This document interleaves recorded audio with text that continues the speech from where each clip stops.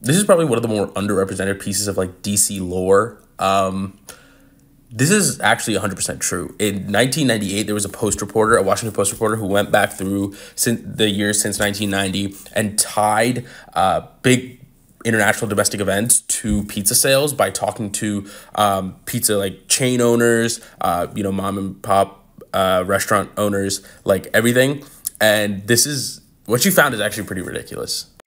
For example, August 1st, 1990, the CIA ordered 21 pizzas to its headquarters in Langley, and the next day, Iraq invaded Kuwait, which started the first Gulf War.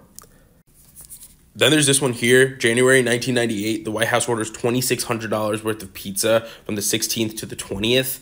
The news of the Monica Lewinsky scandal broke on the 17th. And here's another example of that.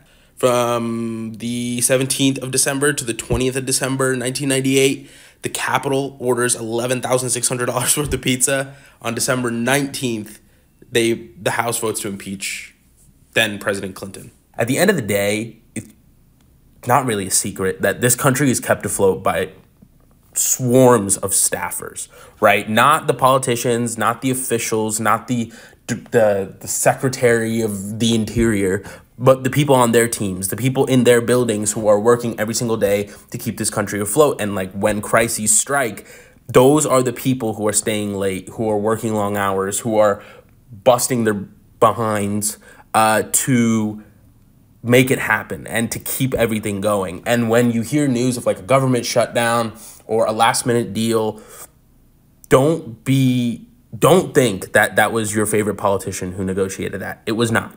It was their staff. They were probably eating pizza. They were probably working in their suits till 2, 3 in the morning just to make sure this country stays running. And I think this data more than anything speaks to that. The idea that no matter what happens, no matter how frustrated you are at government, you just got to keep in mind that there are swarms of people just like you and I who believe in this country, who are working their tails off to keep us going.